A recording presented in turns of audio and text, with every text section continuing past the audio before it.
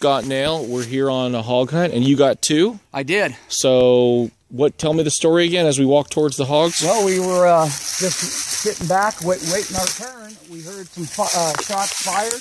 We knew they'd be moving this way, and I heard them, and I scoped him, and he ran from the right side to the left, and he stopped. And I popped him, and he turned and ran back and started to stagger and fell over. Well, as I picked up the chair and sat down to just wait for y'all to come and pick us up, I thought I saw him get up. So I scoped him again and popped him again. What I didn't realize was it was a second pig.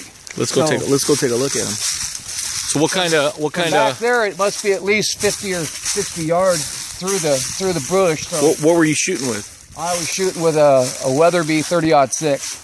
Great. And did that do the job, you think? I think it stopped both of them. As you can see, I caught the first one, the mama, just behind the shoulder. Looks like it went right through the vitals.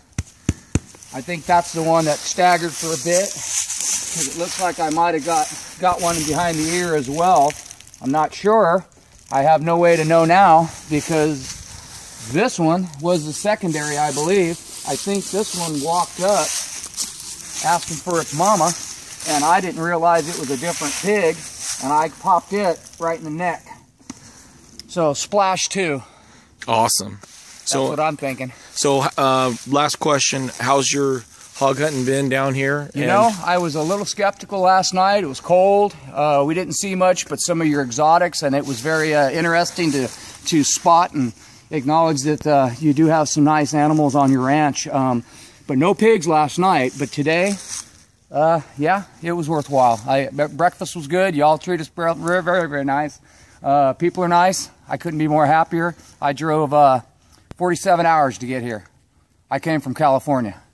Scott Nail from California. Scott Nail from California. We came from Central California, and I couldn't be happier, and it ain't over yet.